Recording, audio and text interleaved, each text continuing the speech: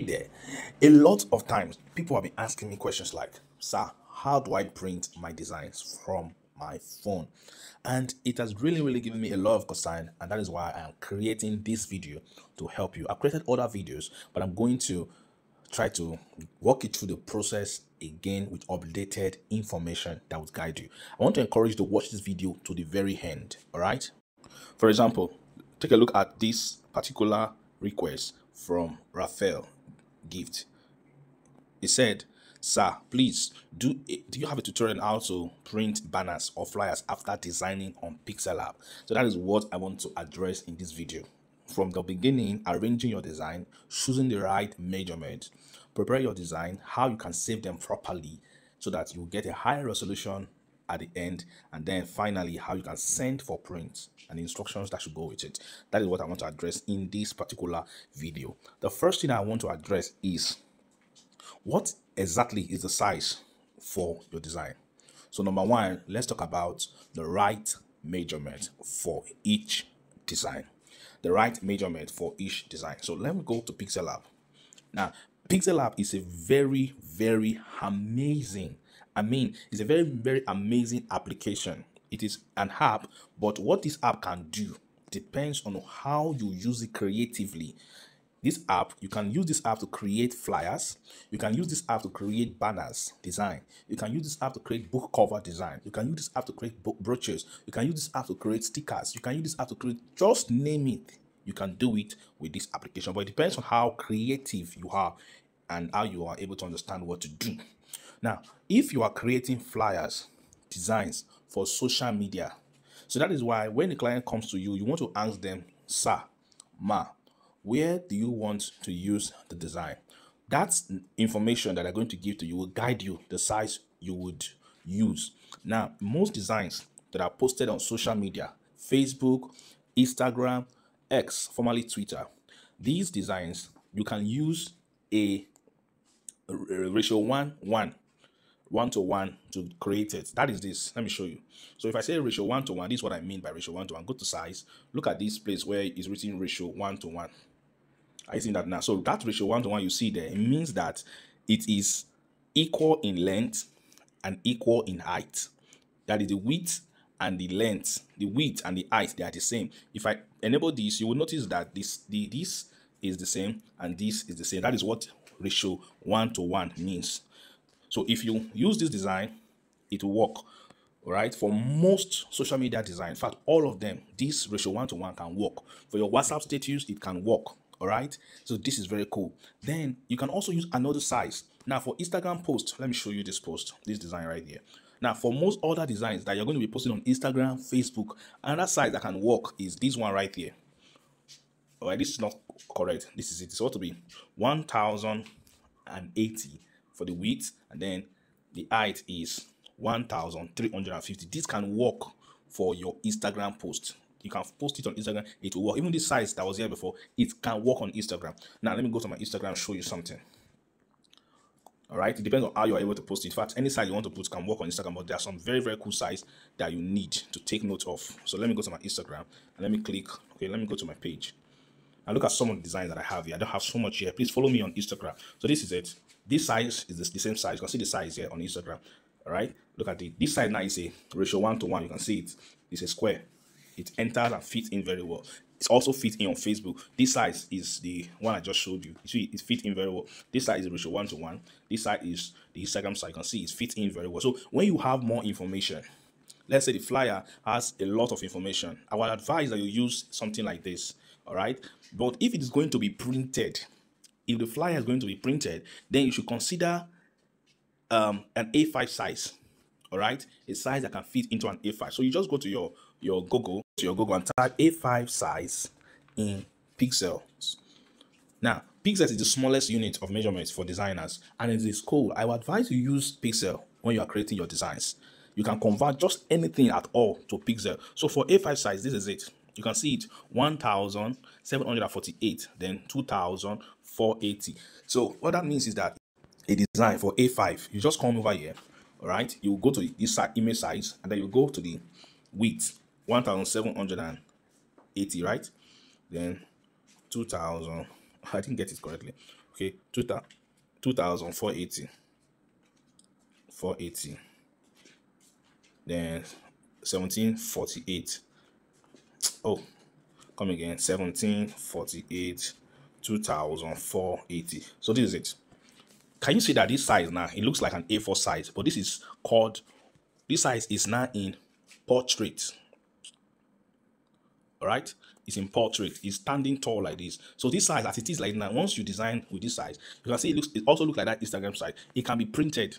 You can send it to your document and it can be printed. Then you can see that I can adjust it to a landscape. To adjust it to a landscape, it simply means I should come here, I should move this.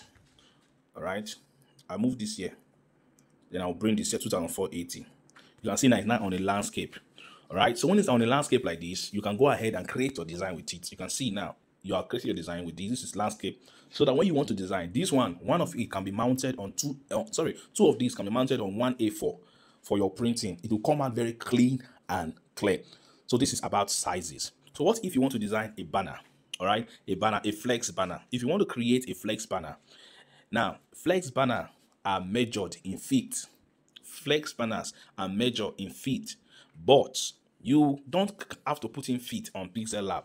Now, there's a lot of logic and calculation that goes into you creating large flex banner in Pixel Lab. Now, what you need to do, let me show you one of them.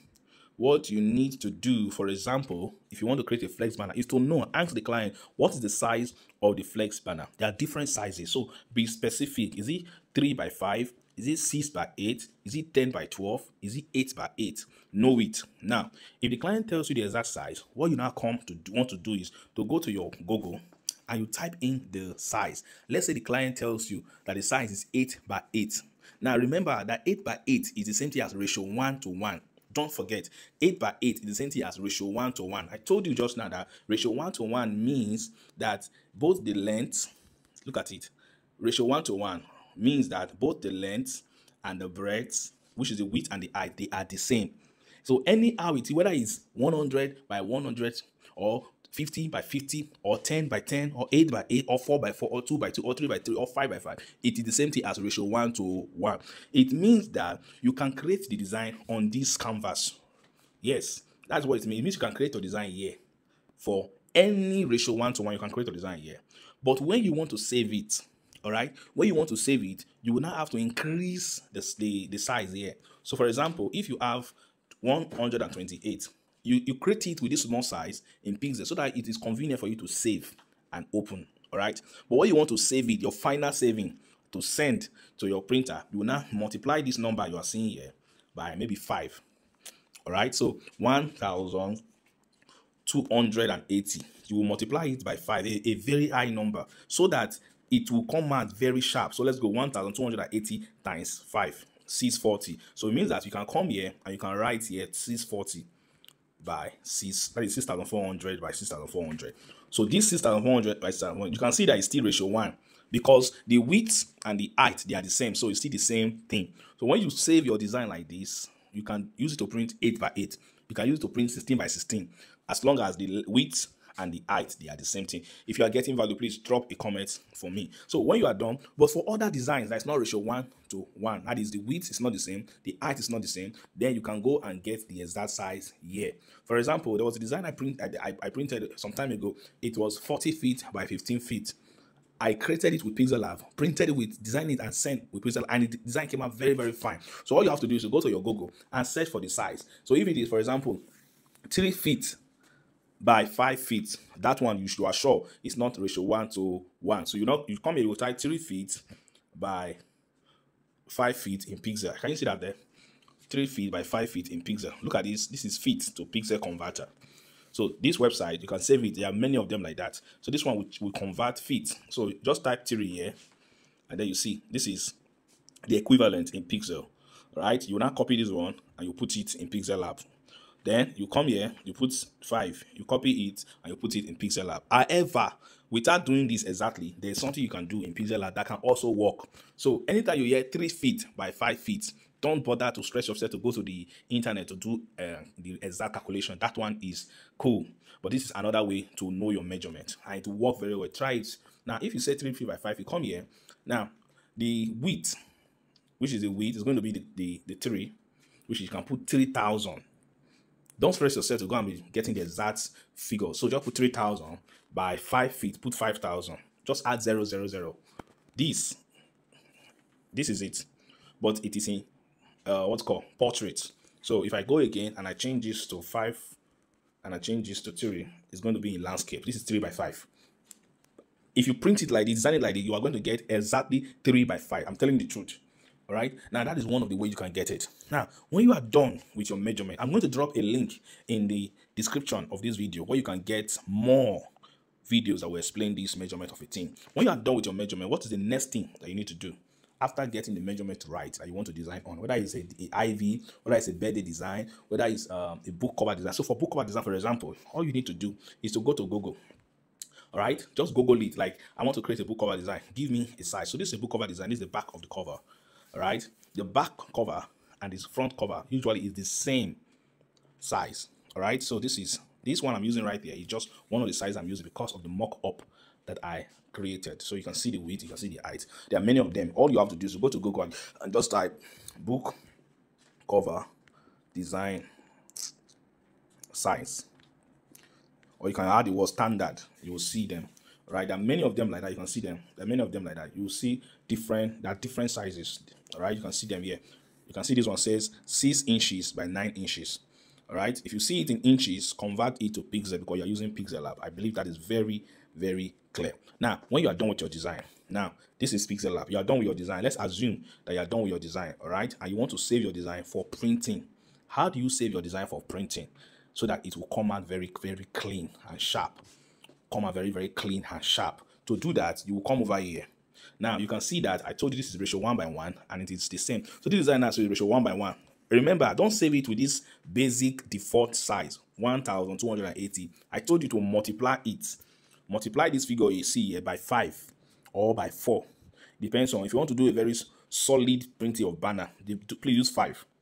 All right, but if it's going to be an ANB flyer, then you can use maybe 4 or 3. It will come out very well. So don't multiply this figure now and change the figure. So if I multiply by 5, for example, I'm going to be getting 6,400 here.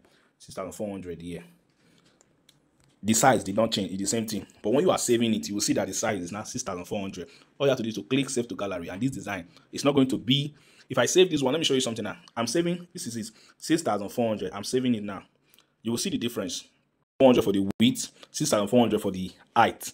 You will see that there's going to be a difference. One is going to be larger in size, and that one is going to be sharper, very, very clear. I'm going to save another one again with the normal default size, which is 1,280 by 1,280, and then I will show you the difference that is saved in my gallery. I will show you the sharpness, and I will show you the size. All right. You will notice that this one, the first one, took a lot of time to load and to save. It has saved. This one, watch, it won't take so much time. It won't take so much time. It will save because why? You can see it has saved. Now, let's go to my gallery and let me show you. Now, this is my gallery. This is the recent design now. This is Pixel Lab. Now, this one I'm opening now is the first one. Sorry, it's the last one I saved. Let's check the file format. File information, rather. Oh, this thing's loading. Let's be fast. Okay, let's use this route. Let's go to images. Now, look at it. The one I saved with the basic size, that is 1,280. This is it. You can see that it is 824 kilobytes, not even up to 1 megabyte. But look at the other one here that I saved with 6,400 by 6,400. You can see 9,030. Now, you already know that they are not the same. They are not the same quality. Now, look at this first one here. Now, look how I would see it. I zoom in, and then it's no longer zooming in. This is the end. I can't zoom in again. Now, that is for that one. Let's look at this one now. I can zoom in like this. 1. I can zoom in again. 2. I can zoom in again. 3. Are you seeing it now? You can see the difference. Can you see the difference? I can zoom in. See, I see the person's face very, very well. That is how to save your design. I believe this is very, very important to you. Now, you can see, you can zoom in and see everything. All right? So that is number 1. Now, talk about is how do you send your design to the printer? Let's say you've gone to the printer. How do you present your design? Most of the time, some person will tell you to give me my design in PDF. Give me my design in PDF. If somebody says you should give them your design in PDF, just go to Play Store. All right. There are many applications that can do this, but I use this a lot. So Play Store and search for the app that's called Small PDF. This application is called Small PDF. Download it. Very, very easy and straight to the point. So once you open this application, all right, click on the plus icon here, click on file or gallery. So I want to click on gallery. All right, I'm going to select now the design that I want to convert to pixel. Let me use this one that is small for the purpose of this one. But if you want to do it, make sure you're using the one that is very, very large. Then you can come here and save, change the name. All right, change the name to the name that you want the work to be saved with. All right, so for this purpose, I'm just going to use flyer design, and then you will name it. When you are done, just click on finish. Working on it, click on finish, and instantly your flyer will be converted to PDF. You can see now if this flyer is already be converted to PDF, it's no longer a JPEG. Click on it, it will open. You can see one page PDF. It is open. So how do you save it? Click on that 3 icon there. All right, this 3 icon is what I just click right here. This 3 icon, click on it, and then click on save to my device. All right, then you select where you want the design to be saved. So this is saved now in download. When you are done, just click on save, and it will be saved to your download folder. All right, so if I go to my phone now and I check for PDF file, that one should be the recent one. So let me go and show you now. So if I go to, you can see it's already here. Look at it. You can see this is the design. It's a PDF. If I click on it, a PDF opener is supposed to open it. You can see this is the PDF, right? So you can send this to the client, or you can send this to the printer while you're doing it, so that the quality is retained. Or alternatively, you can upload. All right, you can upload. Go to your Google Drive. All right, you can go to your Google Drive and upload the design, the high quality design, that 9 megabytes, the one you upload. You can create a folder for your client. All right, you can create a folder for your client. All right, just create a folder for your client, and then go over to that folder. All right, I'm giving you an example. Click on the plus button and upload that design. All right, look at them here. This one is the one that is 9 megabytes. Just upload it. Click on upload, and then it will be uploaded. Then you will come here, copy the link, and send it to your client. Finish. They will, as soon as they click on the link, they will see the design and they'll be able to download it. Remember, when you are doing this one, to always click on manage access. When you click on manage access, go to restricted, open it and click on it like this, and make sure that you allow anybody with the link to access the file. So click on this. Once you set it like this, then you are good to go. You can see the file here. All right, so all you have to do, copy the link of the folder and send to your client. You are good to go. Or alternatively, the other way you can send it to your client is to go to your WhatsApp. Now, your WhatsApp, your client has WhatsApp. So while you are on WhatsApp with your client, all you have to do is to click on this icon here, click on document, and you will send the design as a document. You can see it here. Send, select, and then you send it as a document like this. Make sure that it's like this. So send it as a document. Whether it's PDF, whether it's JPEG, make sure it's high quality. Send it as a document. When the client downloads it, the quality will not drop at all. That is another way. Another way you can send it is to use your Gmail and then click on compose. All right, ask the client for their email address. So let's say clientworks.2@gmail.com. This one's not like, then add. When you're done, all right, go to the next one, which is this place here. Go to subject, your design. All right, compose. Just write the message. Good. Okay, just say, dear client, right, kindly find attached your design. All right, best regards, Nee. All right, then you just click on this attach button here, click on attach file, and then select the design you want to attach. All right, this is it. Select the design you want to attach. Once you have done that, click on your send button and you are good to go.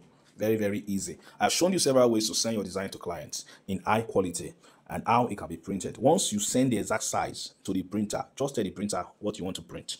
Whether it's a banner, whether it's a flyer, just tell them. If the printer have sense, if the printer is an expert in what it does, then it should know what to do. But you can also be there to guide the printer, right? So that they will not distort your work or change the quality. Let them print it exactly the way you have done. If you do it like this, you'll be okay. Now, there's one thing I didn't mention and I want to mention right now, and that is the fact that you need to send your design. Sorry, you need to use high quality images for your designs. Use high quality images for your design so that your design will always come out clean. You see, I didn't go to Pixel, Photoshop. I didn't go to any website to edit this image because I already use high quality images that I've already worked on. I've enhanced them. I've worked on them. I hope you got value from this video. My name is Niyi Hamuda, and I will see you in another tutorial. Do like this video, share it with a friend, and subscribe. Please tell me where you are watching from and if you got value.